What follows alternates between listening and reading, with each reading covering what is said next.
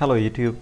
So in this video I'm going to show you all how to run some commands at the startup, and in the process I would also show how to disable one of your Wi-Fi adapters in case you have more than one.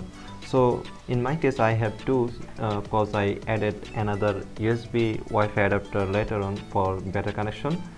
And okay, so let's see the Wi-Fi adapters that I have. Run this command, and as you can see I have two Wi-Fi adapter. So I want to disable the internal one, and I know that it's from the Ralink Corporation, so you'd have to look for the driver ID right here like this. So you'd need this ID.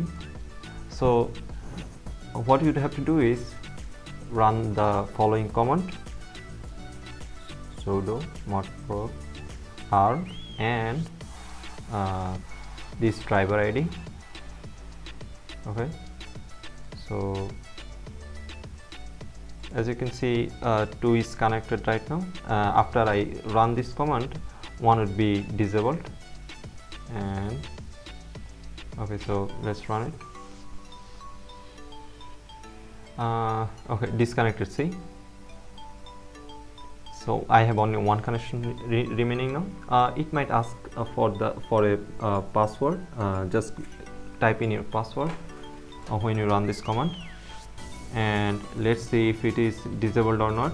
Let's run the previous command again, and as you can see it is unclaimed now. Okay, so back to our main task. How do I the problem with this command is that you'd have to run this command every time you boot into your PC, because this will be in effect for the current session. So you'd have to do this every time you log into your PC. So for that you'd want to run this command every time you boot into your PC. So for that you'd have to do is run this following command: nano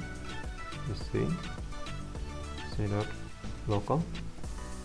Okay, so after you come here, and then you'd have to do is type the following lines: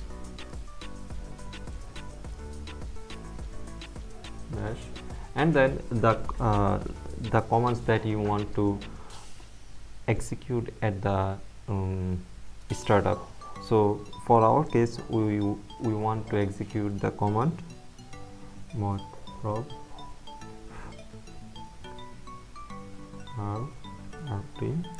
So you might forget the driver ID, so for that you'd have to do is create just open another terminal using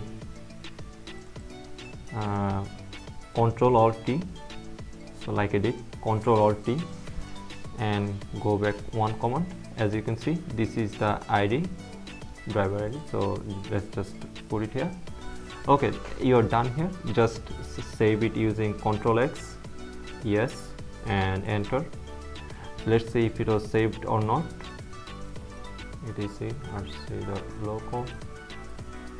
As you can see, it is saved, right? So then after that you'd have to do another command: sudo chmod. You'd have to give proper permission to the file rc.local. Okay, my bad. You'd have to chmod 755 etc rc. I didn't put the file directory correctly, so there you go. You are done now.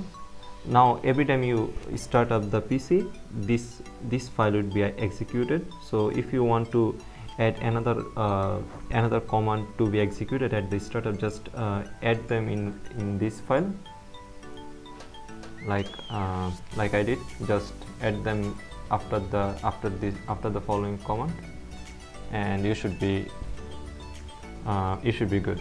Okay, so this is it guys. Please thumbs up the video if you liked it, if it was of any help, and subscribe my channel. Sayonara.